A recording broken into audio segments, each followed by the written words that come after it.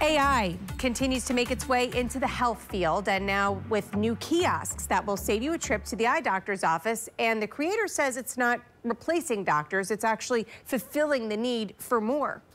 Take a look at this kiosk. No, it's not an ATM or a made-to-order menu at a fast casual dining restaurant.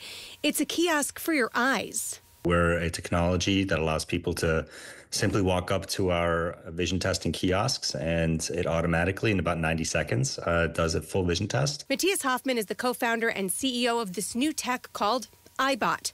You input some info, do what's called a visual acuity test, get your eyes scanned, assess your current glasses if you have them, and walk away with an eyeglass prescription, all for $20. Vision insurance, only about 50% of Americans have, so we want to make the prescription and also vision testing accessible to everyone equally. The Eyebot relying on AI to do the hard work. But if you choose to purchase glasses through Eyebot's partners, telehealth doctors will review, adjust, and write the final prescription. For those worried about inputting your personal information, Matthias says all that's running on the kiosk itself are algorithms.